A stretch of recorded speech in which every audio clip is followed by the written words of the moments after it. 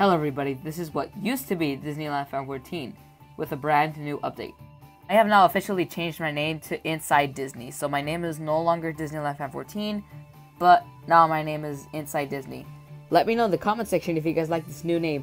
If you guys like this new name, I'll be sure to leave it, but if not, I'll be sure to change it back to what it was before, which was Disneyland Fan 14. I'll see you guys in the next video. Take care of yourselves and have yourselves a great one.